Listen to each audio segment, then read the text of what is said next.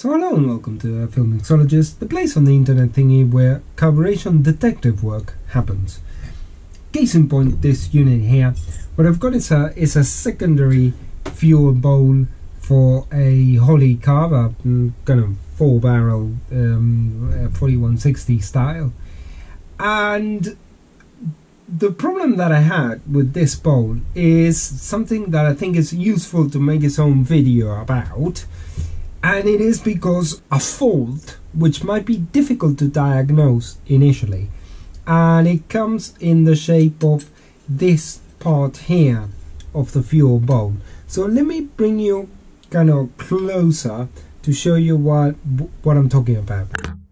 So as you can see here, there is obviously a little bit of epoxy where I tried to fix this. But essentially, this bit of the carburetor is not always covered like it is at the moment. And the reason why the epoxy is here is because of what the problems that I had with this unit here. So I'll give you the story. I was rebuilding a carburetor, and I was doing the secondary fuel bowl, and so I put a brand new needle and seat assembly and then I go to kind of test it with my vacuum pump like so. So I put my vacuum connector in here, and then my vacuum pump, give it a couple of pumps, and as you can see, oh wait a minute, let's try this again. I put in my vacuum pump, and as you can see there in the needle, it kept losing pressure. Yeah, so this told me that there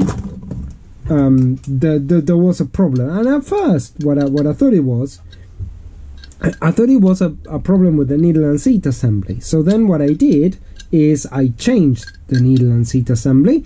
I run the same test again, and I get the same result.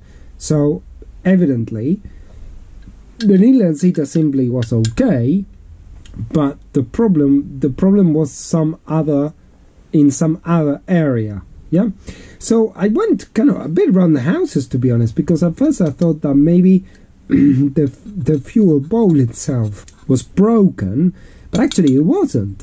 And eventually, after a little bit of kind of soul searching, I realized that what happened was that this area here, this seal, had been compromised. And what would have happened if I would have tried to put this on a car by just changing the needle and seat assemblies, what that would have created a situation where fuel would start coming out of here, and the car would slowly start leaking fuel through here, which isn't a great news story, if I'm being honest. So therefore, what I tried to do, and this didn't even work. So what I tried to do is I put some epoxy, and then put the vacuum pump again, and I gave it a couple of pumps to try and identify where the leak was, and for the vacuum to try and suck in, if you want, some of this epoxy. So I thought that was going to, save the unit. Actually, it didn't. As you can see in the test I've just run. And I guess the only way to fix this is if you have some sort of aluminium weld that you can make some sort of plug weld here. That would probably be a winner. But for the time being, because I haven't got said bit of equipment, this unit unfortunately is going to have to go to the bin. Unfortunately, this is unfortunate, because look at this. This is a fuel bowl in quite good condition. Obviously, I'm going to recycle the baffle and everything else, which I know now works.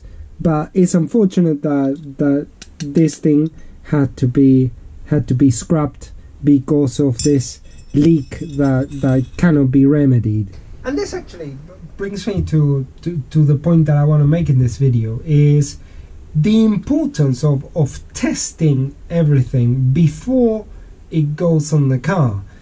So in my case, I was using a vacuum pump, but you can use other methods, but I find that vacuum pumps work really well for this.